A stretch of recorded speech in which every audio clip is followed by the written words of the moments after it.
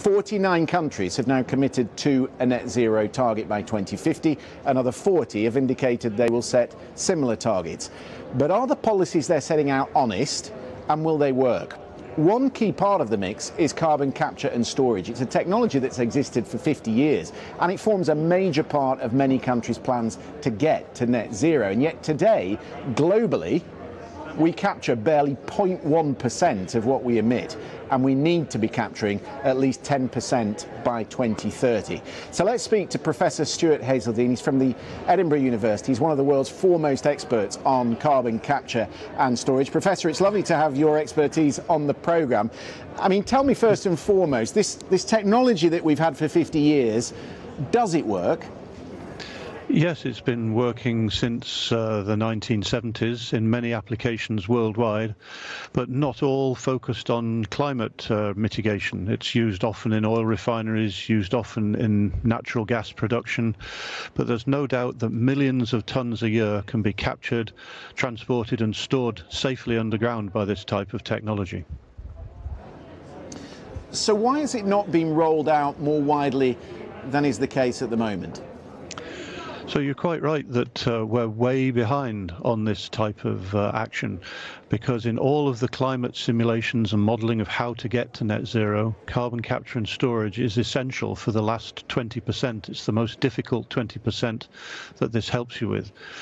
But what I think we're stuck with the political inaction and the market inaction, which has not been led by governments. So governments need to get on the front foot and try innovating this and try making this to be business as usual in their countries. And that means doing slightly tough things like either putting a tax or a price on carbon dioxide emissions so that it's cheaper to capture, or at the alternative end, just saying that we're not going to place a price on it. You, the oil and gas and coal producers, you have to store 1 ton of carbon for every ton of carbon you produce. It's only that way we're going to get into the arithmetic balance of the carbon emission with the carbon take-back obligation, which has to make it work. So it's putting the obligation on the emitters, but it's also ensuring that for those who develop the technology, there's a profit and an incentive to get more and more companies using it, correct? Correct, because nothing in our industrial societies really works for very long unless it makes a profit. But that's not as difficult as it sounds, because if the tax is included, or the obligation, the cost of disposal of CO2 is included in the price that we all pay for the fundamental product, the petrol or the diesel or the gas which goes to form the electricity we use in our homes, then actually that fundamental product, the oil, gas or coal, is only a tiny amount of what we end up paying. So that if we wanted to store all the carbon dioxide from 1 litre of petrol, for example, that would only cost about another 15 pence a litre. And we've just seen petrol rise by 15 pence a litre in most of Europe. So this is well within the bounds of possibility. But the politicians have to be bold enough to grab that and to make that happen. So what this summit needs to do is get into actions, not just evasive promises. Countries need to work together to make definite plans with dates and amounts of carbon dioxide decreased and captured, and those plans, I think, should be published every year. 5 years gap between the ratchet is too slow, and we need to get faster and accelerate. Yeah, it's a very important point. In fact, Mark Carney, the former governor of the Bank of England, who's now a UN envoy and corralling, if you will, world finance, has talked about this. And we're going to talk to him on Tuesday here about carbon capture and how he's going to get money behind it. Can I talk to you about some of the technicalities, though? And do excuse my ignorance, because I don't fully understand the technology. But is it just about capping and taking off the emissions from coal and gas? Or can this technology be used to actually suck carbon dioxide out of the general atmosphere? Well, it can be applied to both of those and also multiple other actions. So it's traditionally, if you like, been thought of as a technology which can reduce and decrease and capture emissions from electricity generation by coal or by methane gas. But it's very clear that we have large amounts of carbon dioxide emitted from industries, our fundamental big industries, not just chemical industries, but also making steel, making cement, making fertilizer, all of those emit carbon dioxide. And the UK actually is leading the world on trying to show a pathway of how to use carbon capture to decrease those emissions. So we in the UK announced 2 weeks ago that the two of our large regions would be decarbonising and try to get to zero carbon around 2040. And also, as you mentioned, in addition to that, the third aspect of carbon capture and storage is that you can indeed capture carbon dioxide from the atmosphere around us. So that's been done. There are several pilot plants which are just starting off. That's at a more experimental stage, but that technology definitely works. We can separate carbon dioxide from the atmosphere and slowly reduce carbon dioxide in the atmosphere and put that back underground. But that's expensive and it means a lot of construction.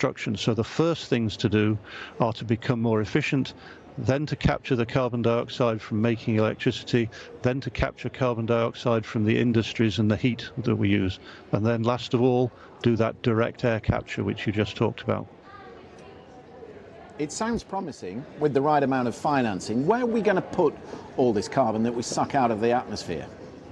So that's a great question, and again we in the University of Edinburgh and the UK as a whole and many other countries worldwide and oil and gas companies have done a lot of research and development work on this literally since the year 2000. So we've got 20 years of understanding about how to do this. And the answer to that, your question, is that by capturing carbon dioxide we can then pressurize it to make it into a liquid, just like in a fire extinguisher. The carbon dioxide is liquid, and then pipeline that using an oil and gas type of pipeline to inject deep down into the porous tiny pores in the rock deep beneath the North Sea or deep beneath the ground in any place which has had oil and gas extracted from it, where there are very, very abundant sandstone layers which can take back that carbon dioxide and also have impermeable layers of rock on the top, like a roof, a slate roof, which stops the carbon dioxide from leaking out. So we know that we can put carbon dioxide into the ground, and we know that we can have a 50% certainty. This is slightly difficult. 50% certainty that 98%, i.e. practically all of the carbon dioxide will stay there for 10,000 years into the future. So it's actually by far the best and by far the simplest and by far the cheapest way of storing and taking away huge tonnages of carbon dioxide.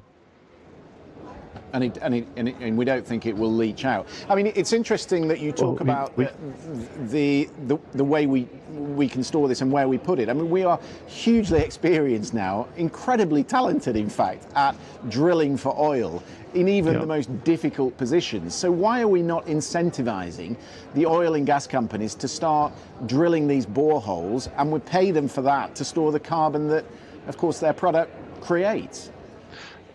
I think that's a very appropriate question, and again the answer to that is that in Europe and indeed in the UK still we're focused on trying to reduce emissions, so that if you're a big industry and you want to carry on emitting carbon dioxide, you pay money and you buy a permit to carry on polluting.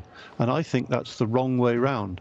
What we need to do is pay the oil and gas companies who have the technology, or pay any company who wants to get involved in injecting and storing carbon dioxide. So we need to focus a lot more on creating that market for storage of carbon dioxide, because that's what will benefit us all.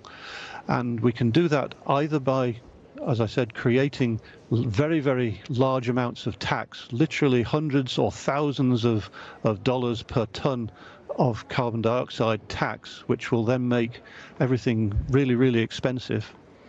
Or we can focus on telling oil companies and coal companies and carbon producers that this is what they have to do if they want to operate in our country. So that obligation is placed on the companies, so that if they have the technology to bring carbon out of the ground, they have to find and develop the technology, which they all do now already have. They develop the technology to put the carbon back into the ground, and that cost of putting the carbon into the ground ultimately will be paid by small increases of price to us, the consumers, because at the moment we're effectively behaving as if instead of putting our rubbish in wheelie bins and having it taken away by the council, that's the smart thing to do. What we're presently all doing is having our carbon dioxide and just dumping it in the street outside our house. So we're not paying the true price of clearing up the consequences of our carbon habits. Yeah, it's going to require enormous social changes as well as political changes. Not as much, not enormous, I think, no, but very doable. Thank you very much. It's very doable, and you can do it almost invisibly. It's a good starter for 10 on an issue that we're going to be talking about an awful lot, I think, over the course of the next 2 weeks. Stuart Haszeldine, thank you very much indeed for your time.